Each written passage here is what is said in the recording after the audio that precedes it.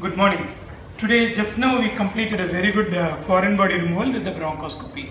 So now I am going to show them how the instrumentations are and how we do our procedures here. Okay. So the first and foremost thing you saw is the child was there, and then once the child was under, I used this laryngoscope. The laryngoscope in the left side, I open the mouth, just visualize the larynx, look if there is any foreign body here, then apply gentle suction around the larynx, not inside the airway. Because if you suck inside the airway, the oxygen will all get off, and then the patient will go for hypoxia. So you just suck around it, and then just if there is minimal secretion in the airway, just suck it, come out.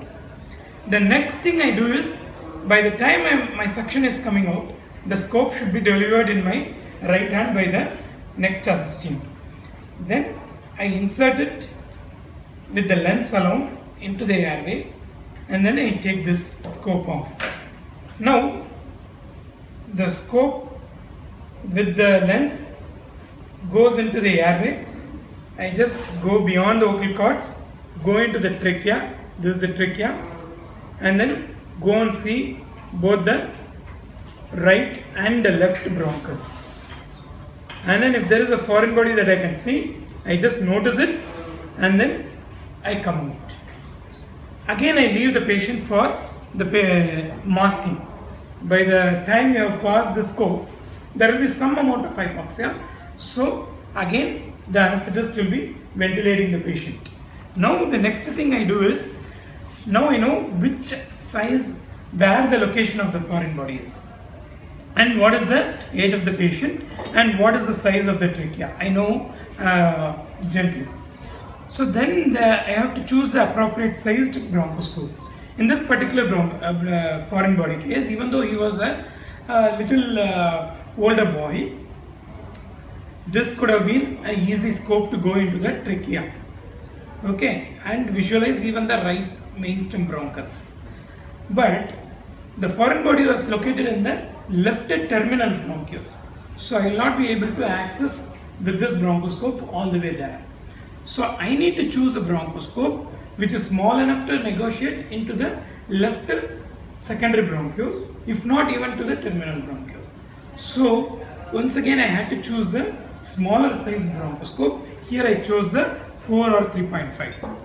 So either we can use the 4 or you can use the 3.5. So 3.5, next thing you have to do is, you have to attach the prism. This is called as prism. So this is like a light carrier. So you have to insert this into the bronchoscope here like this. So there will be 2 tucks, 1, 2. So if you put 2 and then attach your light source here, then the brightness to see for the assistant will be very good from here. But when you put the 2 ticks in, the instrumentation, for example, if you want to pass the suction or forceps through this, there will be some impedance. So if you want to do that, once you visualize what the place is, then you just with your thumb just do like this. It will go to the first tick there, and then hold it. Then you insert your suction out the secretions, and then once you come out, you just put it back, visualize where you are, and then once again you should be now ready with your foreign body forceps along with the scope. So when you are using the foreign body forceps, you have to choose the forceps what you are going to use. If it is a peanut, this is the peanut forceps we use it. This is like this. Okay, and if it is like a whistle or where I have to use my sharp edge to hold it, I use this one. This one. You see that there is a small prong there that will hold it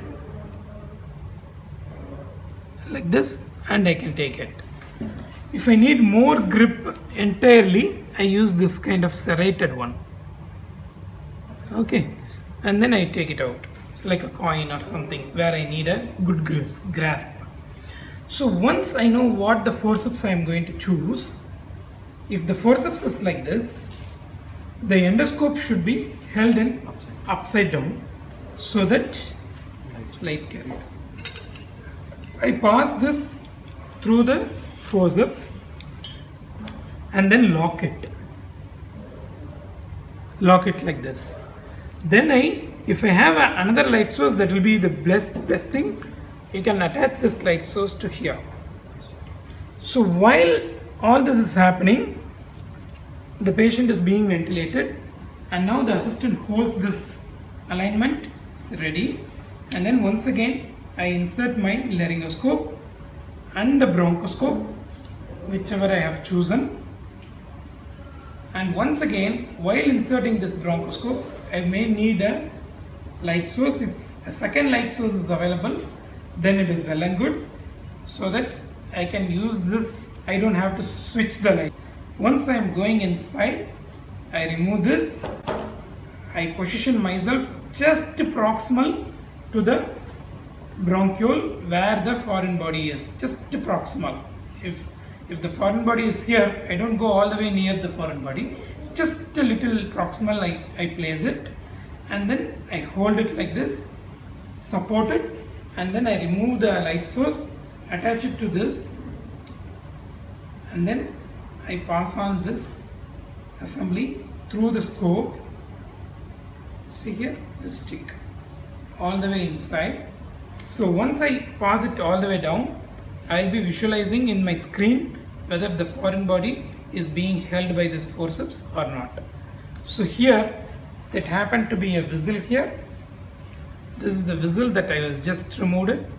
I hold the foreign body securely, and I will try to mobilize it only until the proximal end of this bronchoscope. That's all I can move. I should not move further. If I try to move further, the foreign body will slip off from the scope and from the forceps. So I just should hold it in just proximal to the distal end of the bronchoscope.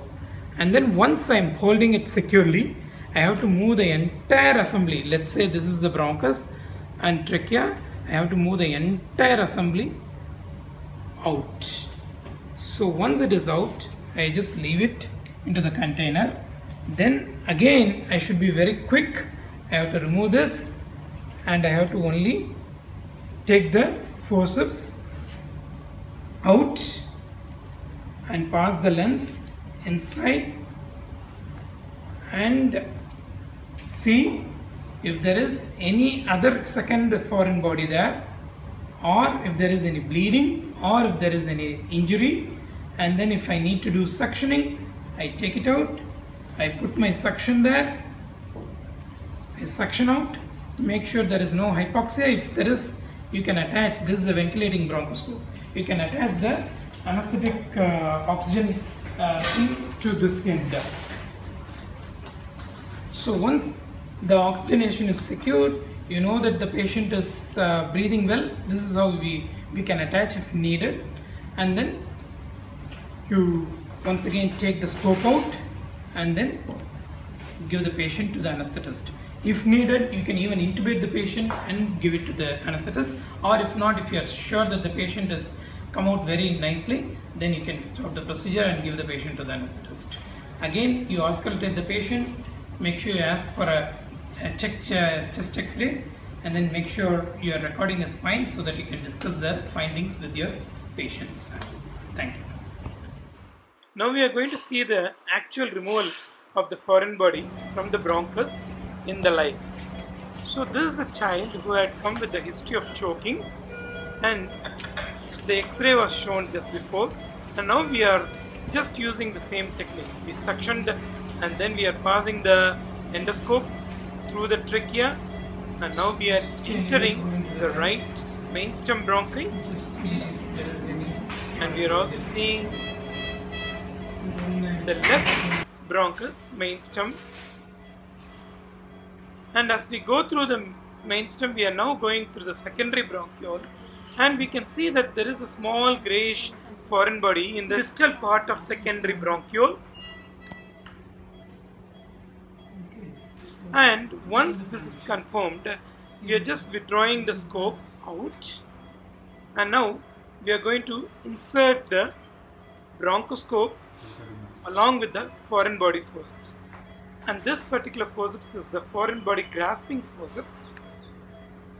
And now we are going into the left mainstem bronchus, and then we are going into the secondary bronchiole, almost in distal secondary bronchiole, and we are trying to grasp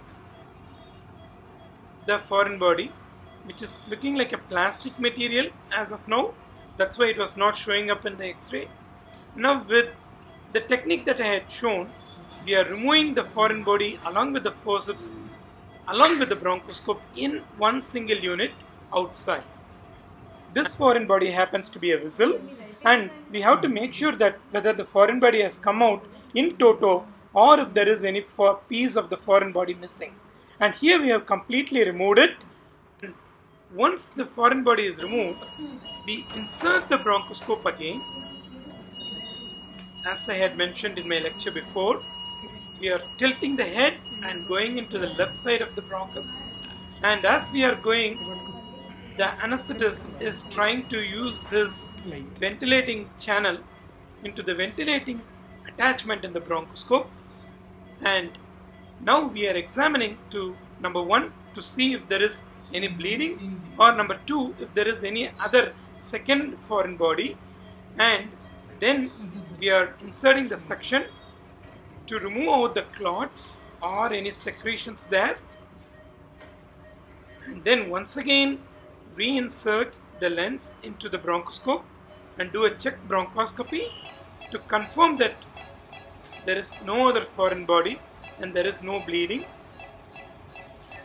And this is the check bronchoscopy that shows that the foreign body has completely been removed, and this is a view of the terminal bronchioles and the secondary bronchioles on the left side, which is little unusual to get a foreign body on the left side, even though right is more commoner. And this is the right side bronchus intermedius and the terminal bronchioles.